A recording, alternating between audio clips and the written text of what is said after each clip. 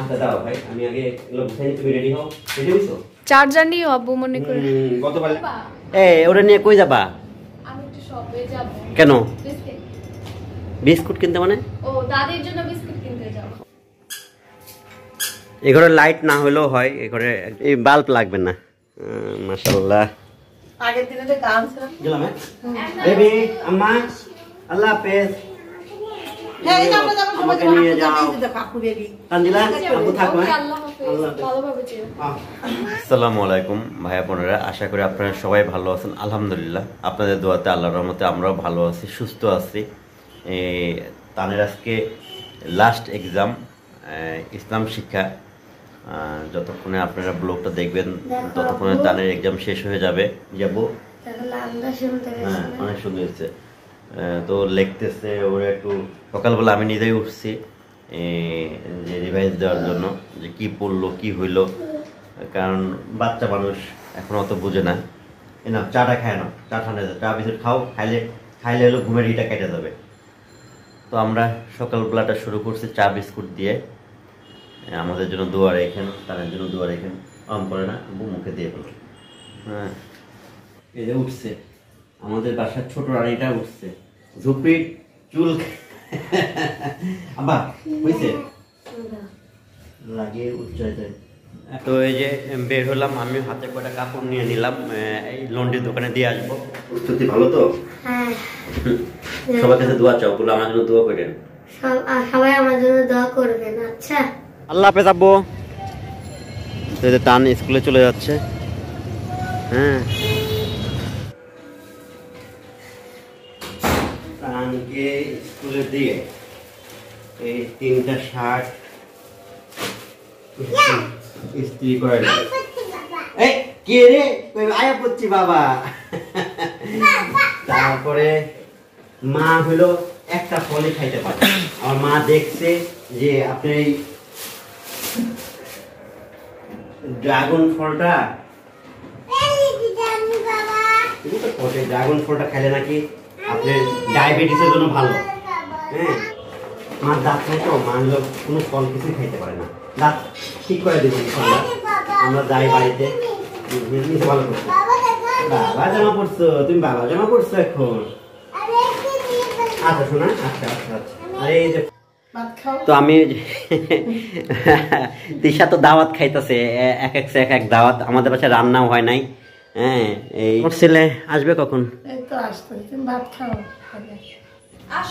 তাবিয়া এই যে আপুটাকে, এই বুড়ি আপুটাকে, এই যে তোমার জুতা নিয়ে আসছে তো আপুটাকে দেখেন। ওর আপু ওর জুতা নিয়ে আসছে, কিন্তু ওর পছন্দ মতো জুতা এটা না, এটা প্যাপু করে, এটা না। আচ্ছা এটাই পরায় নিয়ে যাও। এই যে বাসিওয়ালা জুতা তো। ও কই যাবা? ওটা নিয়ে কই যাবা? আমি একটু শপে যাব। কেন? বিস্কুট কিনতে মানে? ও দাদির জন্য বিস্কুট কিনতে যাব। ও ওই যে আমি বাড়িতে যাইতেছি, তানজিলা বলতেছে দাদির জন্য বিস্কুট কিনে দেবে। আচ্ছা মেয়ে ওটা নিয়ে যাবে। এই মেয়ে কি বিস্কুট কিনে নিয়ে আসা? এই যে এই এটার আওয়াজ হয়। আচ্ছা আচ্ছা নিয়ে আসুক বিস্কিট আগে। এই তাবিয়া না তান কে জানে। হ্যাঁ বেবি আসছে আমার 2টা বেবি আসছে। দরজা দিয়ে দাও।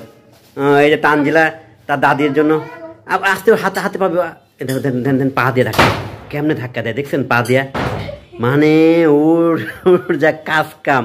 দেখি আনছো বিস্কুট, কি বিস্কুট আনলো? আল্লাহ একটা আপেল দিছে আমার বেবিকে, ধুয়ে দাও।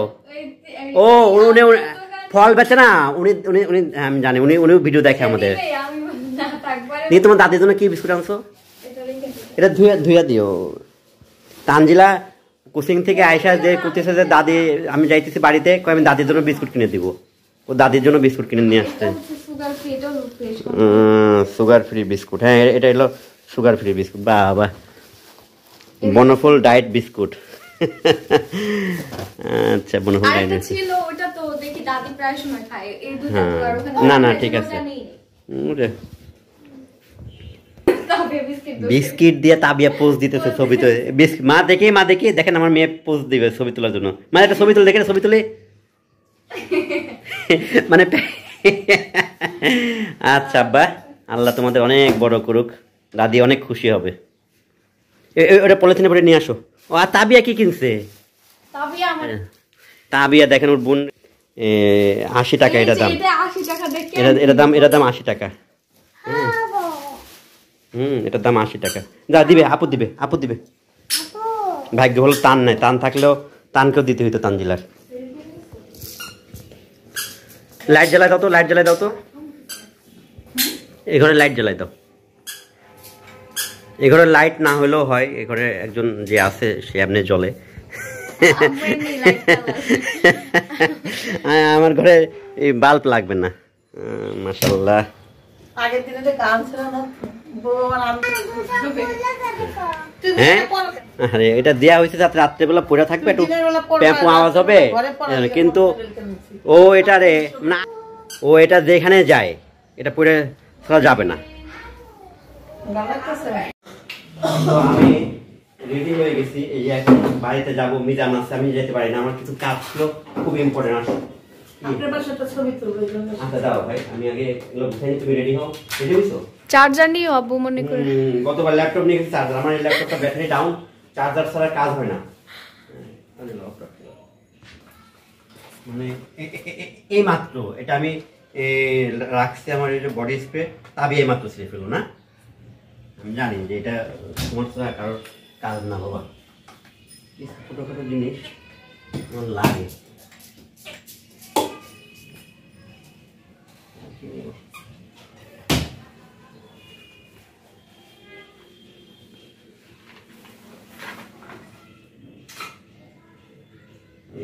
আমি বাইরে শেভ করি না কখনোই, মানে আমার বাবাকেও দেখতাম বাড়িতে শেভ করতে, বাসায় শেভ করতে, বাইরে কখনো সেলুনে শেভ করতো না। আমারও সেম সেই অভ্যাসটা, বাইরে শেভ করা হয় না। দাও আমি খুলে দিই, দাও মা দাও।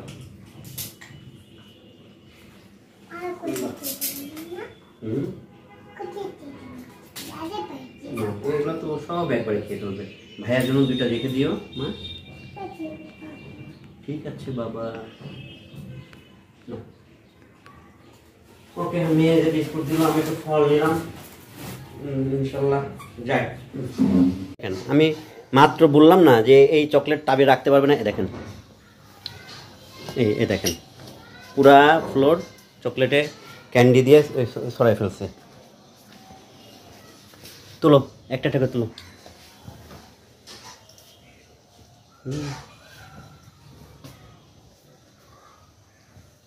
ওখান থেকে তুলে খাইতেছে, আমি তুলা দিই। ওসব মোছা এই মাত্র ঘরটার মুছে থুয়ে গেছে, একবারে সব মুখে দেয়। আমার বাবা এসে পড়ছে পরীক্ষা দিয়ে, আমার বাবা চলে আসছে। আব্বু কেমন হলো এক্সাম? ভালো হয়েছে? আমার বাবা এক্সাম দিয়ে চলে আসছে। হ্যাঁ ভাইয়া আসছে তোমার। ছেলের দাওয়াত খেতে যাবে, আর মেয়ে তো তাই। হ্যাঁ কে? আল্লাহ, কখন ঢুকছো? আমি বললাম কে রে? যাও বাজাও। মেয়ের বলে অনেক ক্ষুধা লেগে গেছে, পানি নাও।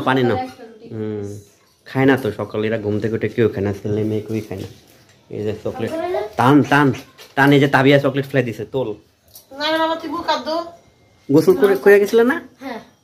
ওকে, পুরো রেডি হয়ে গেছো? মাশাআল্লাহ। যাবো কখন তোমরা? চকলেট তুলছো আম্মা? এই যে তুলছে, একলাই তুলছে। এই দেখেন ছেলে স্কুল থেকে আইসা রেডি হয়ে গেছে। হ্যাঁ আমার ছেলে, বাবা শার্টটা তো সে লাগতেছে দেখি। তাকাও এদিকে, তাকাও। চুলে একটু পানি দাও।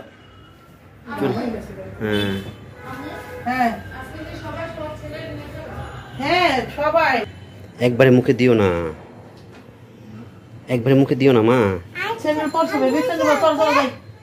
ওই যে তোমার স্যান্ডেল, এই যে বাবা স্যান্ডেল, এই যে বাবা স্যান্ডেল নাও, এই যে এই স্যান্ডেলটা পরো। আব্বু দেখি, মাশাআল্লাহ। দাঁড়াও।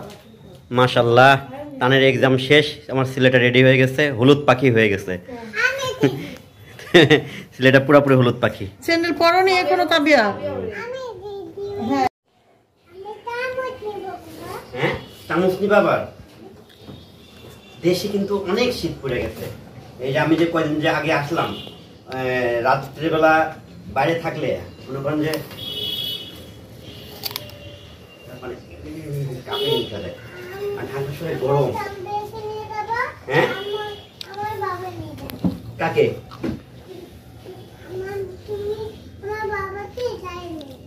ও তবে বলতেছে যে আম্মু তান ভাইকে নিয়ে যাবে আর আমাকে বাবা নিয়ে যাবে। তো ফুল রেডি? ও সামসে এই গেলাম। তুমি রেডি হইছো না? তাহলে তো তুমি তো যাচ্ছই, তুমি তো যাচ্ছই। আমি যাইগা, আমি যাই, আমি চলে যাই, আমি দাদির বাসায় যাচ্ছি। হ্যাঁ তুমি কি কথা বলো দাদির সাথে? তুমি দাদির সাথে কথা বলো না। আমরা ঘুরতে যাবো তাবিয়া, আমরা ঘুরতে যাবো। ওকে বেবি, আল্লাহ হাফেজ। আমরা যাবো। বেবি আল্লাহ হাফেজ। যাও যাও যাও যাও যাও মা, যাও, আমার দেরি হয়ে যাচ্ছে মা। যাও যাও মা, মাথা আশ্রয় দিবে। এই যাও, মাথা আশ্রয় দিবে। এই বুড়ি মাথা আশ্রয় দিবে, যাও। এই যে এরকম ভাবেই করে। যাও যাও, দেরি হয়ে যেতেছে, যাও। তানের বন্ধু চলে আসছে, এই নাম যেন কি, আমার ঠিক ভুলে গেছে। আলে আলে আলে আলে, তানের খুব কাছের বন্ধু, কিন্তু অনেকদিন পরে দেখলাম তো। পরীক্ষা পরীক্ষা ভালোই চাপবো আলহামদুলিল্লাহ। আর এই যে ওর বোন, হ্যাঁ বেবি, ওরা একদম ছোট ছিল, তাবিয়ার এতটুকু দেখছিলাম, বড় হয়ে গেছে, আমরা খাইতেছে। তানারা এখন যাচ্ছে হলো ওদের ফ্রেন্ড, ওরা ফ্রেন্ডরা প্লাস ফ্রেন্ডের গার্জিয়ানরা। কে? হ্যাঁ গার্জিয়ানদের সাথে মানে গেট টুগেদার, এই আর কি। আমি রেডি হয়ে গেছি। তা না আমার আরেকটা ব্যাগ কই? আমার ব্যাগটা আনো। ওটা না তিশা, না না এটা না, এটা গেলাম। আল্লাহ, হ্যাঁ তোমাকে মানিয়ে যাবে। আমার ওই ব্যাগটা না, ওই রুমে ব্যাগ ব্যাগ মানে হ্যান্ড ব্যাগটা থেকে আসছে মনে হয়, না নিয়ে আসছে, পাইছো? হ্যাঁ ওই হ্যান্ড ব্যাগটা নিয়ে আসবো, ছেলে বড় হইলে অনেক কাজে লাগে। আর এই যে আমি পায়ে জুতা পরছি তো, এই জন্য ভিতরে যাইতেছি না। আর ওই যে ওই ওই ওই প্যাকেটটা, ওই প্যাকেটটা। বেবি গেলাম, যাবো না? গেলাম। বেবি আম্মা আল্লাহ হাফেজ। আমাকে নিয়ে যাও। তানজিলা আব্বু থাকো। আল্লাহ হাফেজ, ভালোভাবে যেও। হ্যাঁ তোমাকে নিবো মা। এই এগুলো নিয়ে কি ওভারে যাওয়া যায় বলো? ওভারে যে সাইকেলের এই সামনে দিতে হবে। আচ্ছা হাফেজ। পরে পরে পরে আমরা চলে যাবো, আমরা এখন বাইরে যাবো, আমরা এখন বাইরে যাবো, তো তোমার বাবাও এখন বাইরে যাবে। বের হব আরো অনেক আগে, 1-1.5 ঘন্টা আগে। এই কুটকাট কুটকাট, আর তাবিয়া তান আসবে, তান শেষ পরীক্ষা, তান আসবে, এটার জন্য টেনশন ছিল যে আসুক, তারপরে বের হয়ে এইভাবে দেরি হয়ে যায়। দোয়া রাখেন, যাই মার কাছে ভালোভাবে।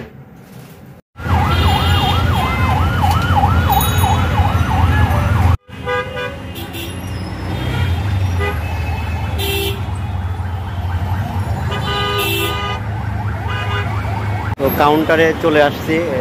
আমাদের বাস হলো, আমি এখন বাজে হলো 3:30, আমাদের বাস হলো 4টায়, 4টে না সরি 4:30টায়, সময় লাগবে আরো।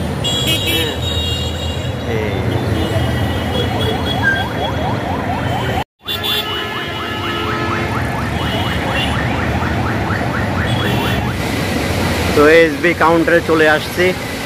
এটা আমাদের নিয়মিত এই পরিবহনে যাই, যখনই যাই নিয়মিত বলতে। তো কাউন্টারে বসে আসছি। আমার বাস হলো আরও 1 ঘন্টা পরে। তো আয়সা যদি বাস পাইতাম তাহলে হয়তো 1 ঘন্টা আগে পৌঁছানো যেত।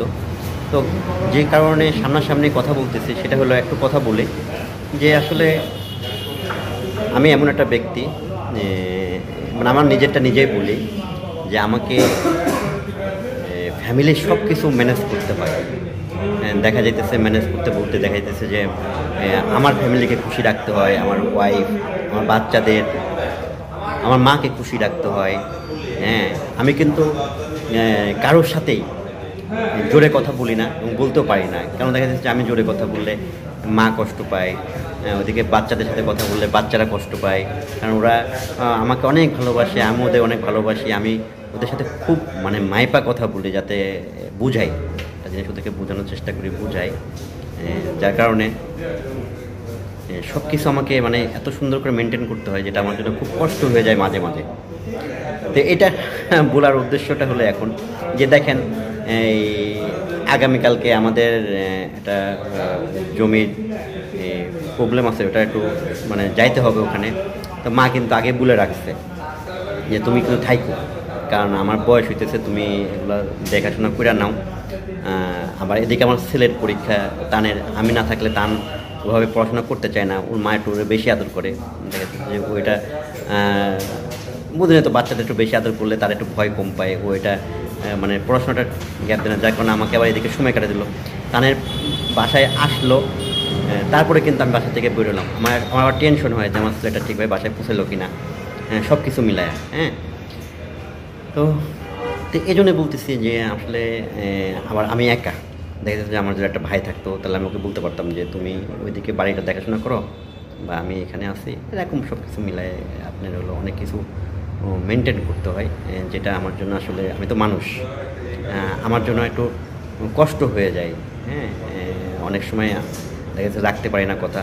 আবার আরও আছে আমার নিজের একটা বোন আছে, ছোটো বোন, দেখা যাচ্ছে যে ও একটা মাত্র বোন, ওকেও আমার সব সময় ওর সাথেও আমি ম্যাপে কথা বলে যে আমার একটা কথা বললে হয়তো ও দূরে থাকে, ও কষ্ট পেতে পারে, হয়তো প্রকাশ করবে না।